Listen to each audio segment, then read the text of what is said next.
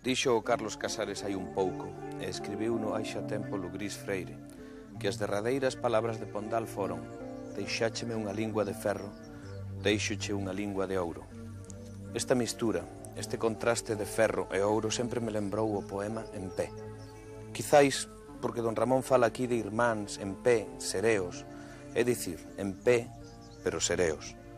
Non sei, isto a min sempre me pareceu unha invocación, unha chamada solemne, pero sensata. E por iso, para un millor entender a figura de don Ramón Cabanillas, acudín ao Premio Nacional de Literatura Alfredo Conde.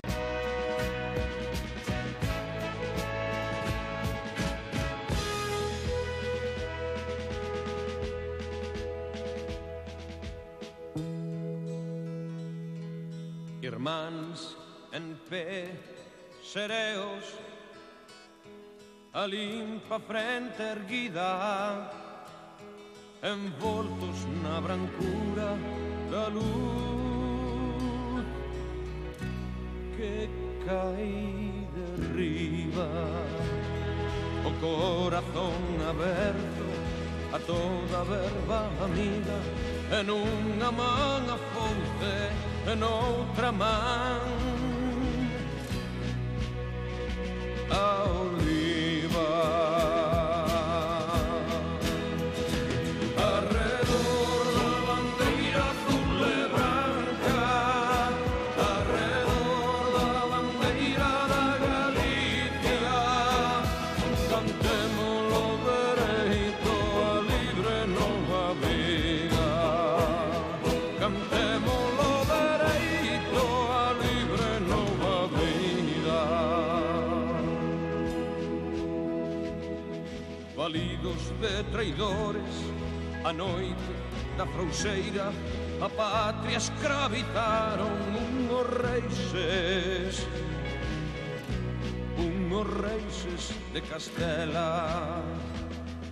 Como estas polo tempo xa afloxan as cadeas, irmáns asoballados de xentes extranxeiras. Ergamos la bandeira azul e branca, e o queda enseñada na voz galega, cantémolo dereito a libertar a terra, cantémolo dereito a libertar a terra.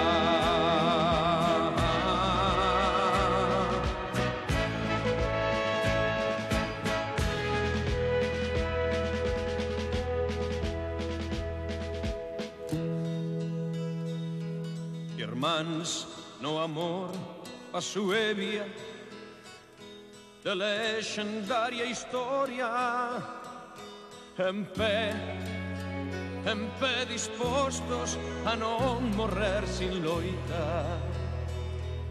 O día do medulio, con sangre quente e roxa, mercamos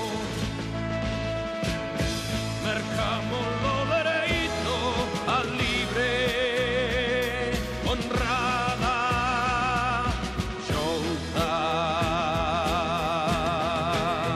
Xa está o vento a bandeira azul e branca, e o pé da enseñada na zona galega. Berremos alto e forte, a nosa terra é nosa.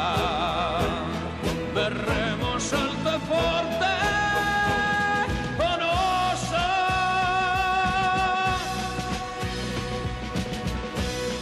A nosa terra é nosa.